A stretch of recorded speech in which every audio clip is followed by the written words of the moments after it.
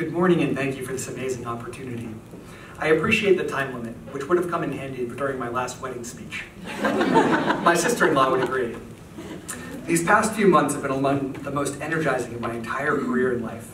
I've talked to so many brilliant people, and when I reflect on those conversations, I keep coming back to the part of teaching that has always been most meaningful to me, the relationships. Now, I never call myself a relationship expert, and neither would my ex-girlfriends for that matter. But I cherish the bonds that I make with my students. Their stories inspire me, and when they get to know me, I can inspire them to work toward their own passions. The power of relationships is what made me want to be a teacher.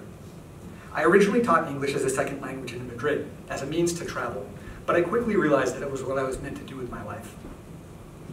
I learned so much more from that first group of students than they did from me, especially a shy 5-year-old girl named Violetta. After several weeks of trying and failing to teach Violetta with flashcards and picture books, she still curled up in a ball in fear every time she saw me. That was when I got desperate enough to dance. Violetta's mom told me that her daughter loved singing and dancing, so I came to our next lesson with an iPod full of kids' songs and my most embarrassing dance moves. Unfortunately, my sister-in-law has seen those too. After a couple of songs, Violetta was laughing, and by the end of the lesson, she was singing along with the English words for head and shoulders, knees and toes. The situation empowered me to return home and become a teacher. I teach high schoolers now, but the lessons that I learned from Violetta still resonate with me today.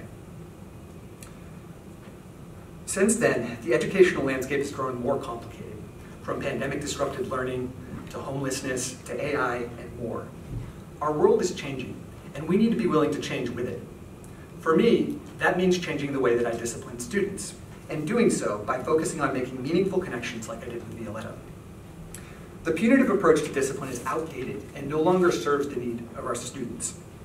We can't wait flat-footed for our students to misbehave. Instead, we need to build a strong community foundation that's both preventative and anticipatory. Multi-tier restorative practices provide a framework for that foundation. There are a lot of misconceptions about restorative practices, like that they're just for discipline. But by definition, their main purpose is to strengthen social connections within communities. This begins with Tier 1 culture building and can evolve into Tier 2 restorative discussions with a trusted facilitator mediating between 2 or more parties. In the most severe cases, schools, parents, and students work together to create Tier 3 school reentry plans. This isn't a new idea, but it also hasn't received the universal buy-in that it deserves. I first began piloting restorative practices 5 years ago, but after 2 kids, 2 job changes, a move, and a nationwide lockdown, I haven't exactly taken over the world with it like I'd hoped to. So, in fact, I'm still piloting today. I love my school, but it has a traditional approach to discipline. I see the same infractions from the same students to the detriment of the same victims, time after time after time. We're so busy putting out fires that many hesitate to reinvent their school's culture. We already have enough on our plates, they say. To them, I would respond the same way that I do to my students when they groan that they have to use every part of the writing process, from brainstorming to drafting to revising. It will be worth it. Yes, it'll always be more work to switch from something existing to something new. But the work up front will create a culture that will pay dividends in morale, achievement, safety, and inclusion. And once that system is in place, our jobs will be easier. Studies have shown the correlation between restorative practices and a decrease in repeat offenses, suspensions, and violent actions. They have also seen improvement in school climate, student achievement, and disciplinary equity. I used Tier 2 restorative practices this fall after breaking up a fight that occurred when a black student in our mostly white school lunged at a white student who had used a racial slur. Under the letter of the law of our punitive system, each student would receive an equal 3-day out-of-school suspension. Equal, but not equitable. This didn't sit well with me, and I expressed as much in conversations with my students, their parents, my administrators, and my peers. He's done that before, people said to me after I mentioned that the student had used a racial slur. But as a firm believer in the growth mindset and restorative practices, I set out to break that cycle of prejudice. I wasn't able to completely override my school's punishments, but through restorative dialogue with 2 students and their classmates, we rebuilt the supportive learning environment where everyone's voices were respected and heard, which we maintained for the rest of the school year.